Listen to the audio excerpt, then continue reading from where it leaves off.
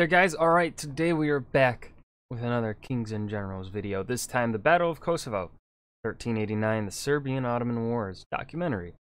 Go ahead, nothing here to say at the beginning, let's just go ahead, dive right in. The Ottoman Empire was the most powerful of its era and conquered many regions in a decisive fashion. However, their invasion of the Balkans was met with stiff resistance.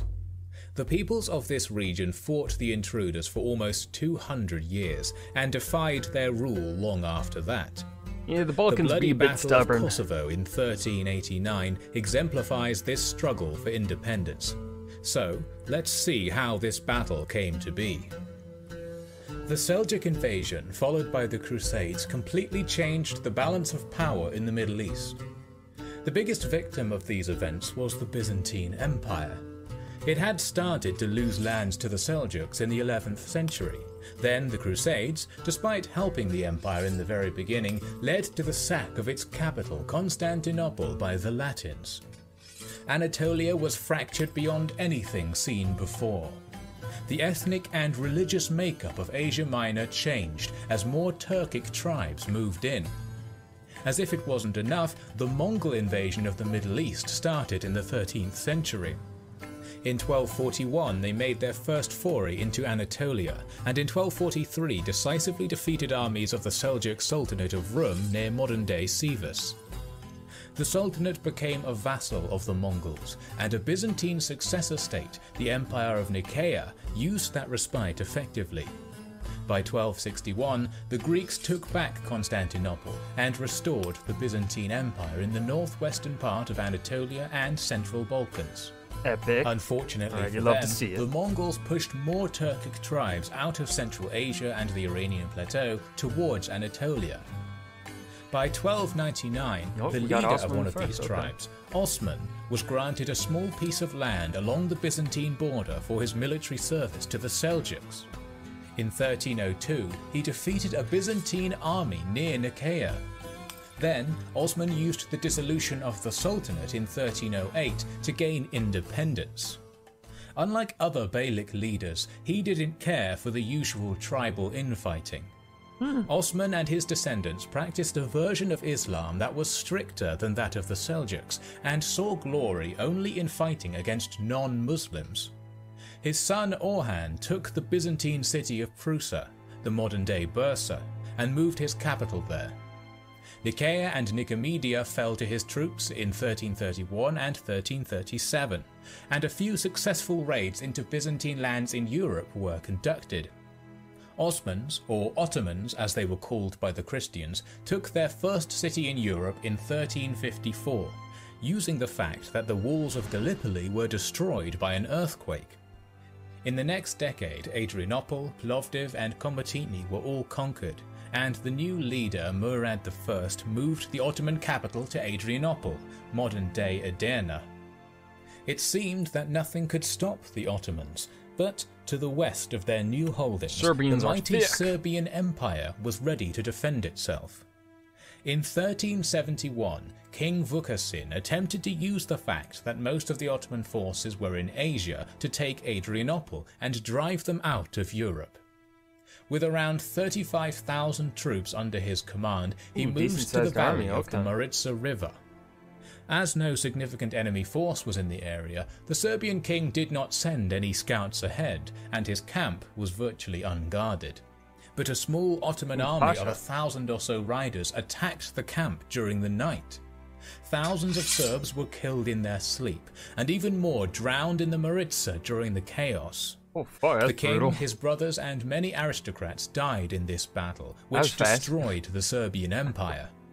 Almost all Serbian and Bulgarian aristocrats became the vassals of Murad, among them the Prince of Moravian Serbia, Lazar. Despite that, when most of the Ottoman army moved to central Anatolia, Lazar rebelled alongside many other local feudal lords. His troops defeated a small army at the Battle of Plochnik in 1386 and pushed the Ottomans out of southern Serbia. This victory increased Lazar's authority tenfold, and he managed to form a broad alliance consisting of Serbs, Bulgars, Bosnians and Albans. Even some Bohemian and Hungarian aristocrats joined his army. Okay. But this time around, he would be facing the best the Ottomans could offer. Their own leader. Sultan Murad, alongside his sons Bayezid and Yakub, moved towards Pristina in the June of 1389. Lazar and his troops would be waiting for them on the Kosovo, the Fields of the Blackbirds in Serbian. Let's take this opportunity to talk about the composition of the opposing forces. Yes, please, give me the Murad had composition. continued in the footsteps of his father and grandfather, expanding his regular army, which meant that Ottoman troops were very different from those once fielded by the Seljuks. Still, the Sultan did have a significant number of light cavalry, called Akinci. They were armed with composite bows, axes, and maces, and usually acted as raiders or a flanking force. The regular cavalry, called Sipahi, were a somewhat heavier horsemen with lances and bows. The irregular infantry was represented by Azabs, who carried bows, polearms, or halberds. Ottoman sultans also started a practice of using personal slaves from Christian peoples to form their elite Janissary troops. Yep. They also were armed with various weapons. Janissaries served as the Sultan's guard and had both cavalry and infantry units. The Ottomans also had early cannons in their service.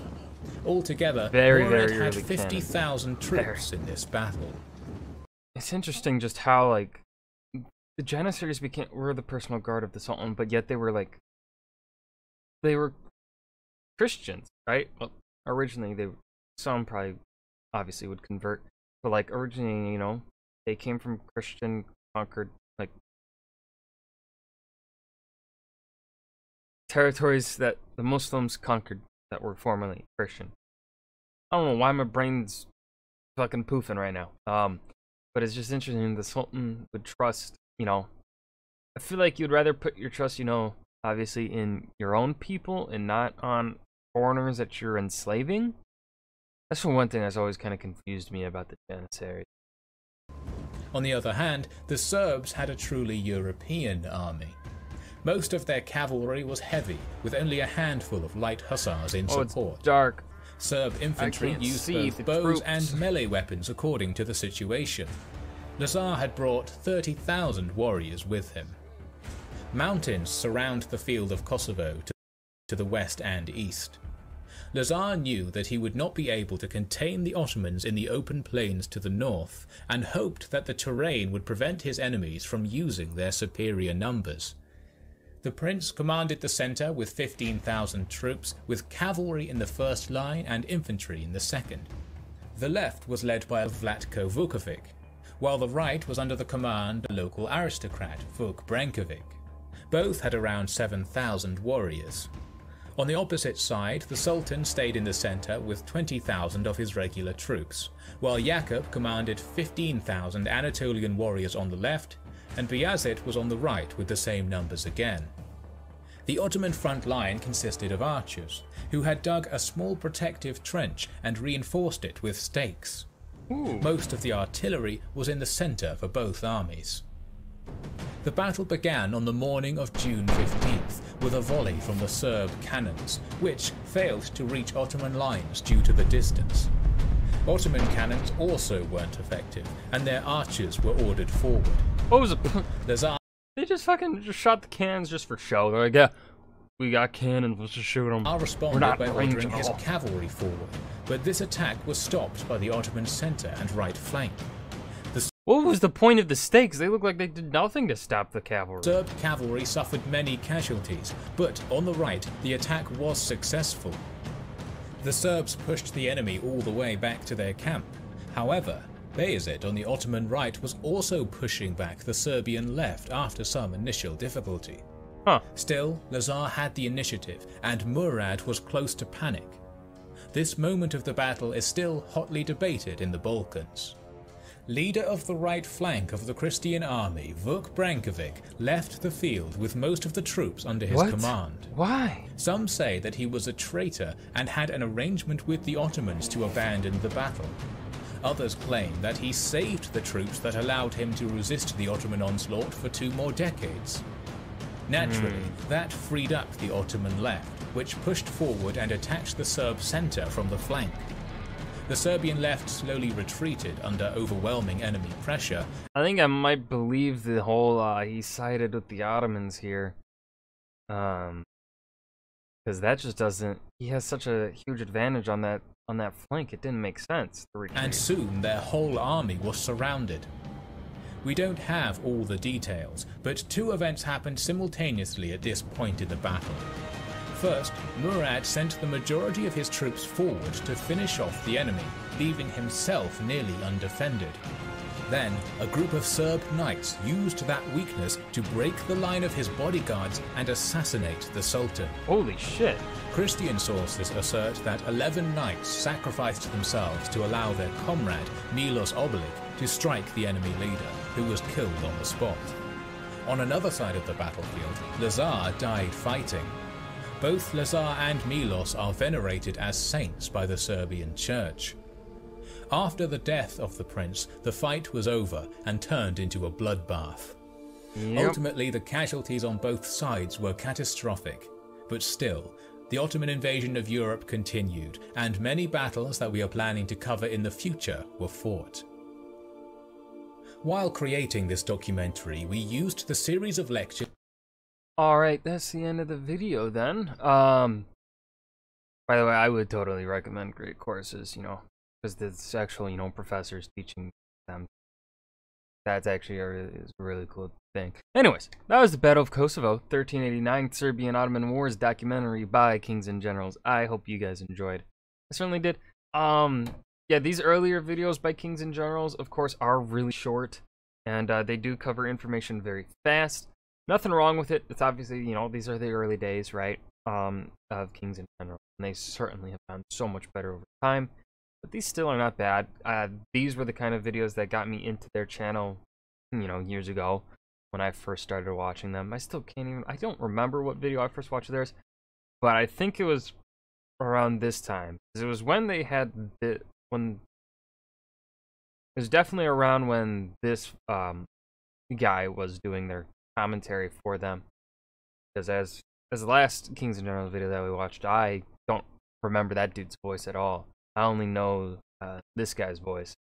But yeah, anyways, I will see you guys in the next video. Peace.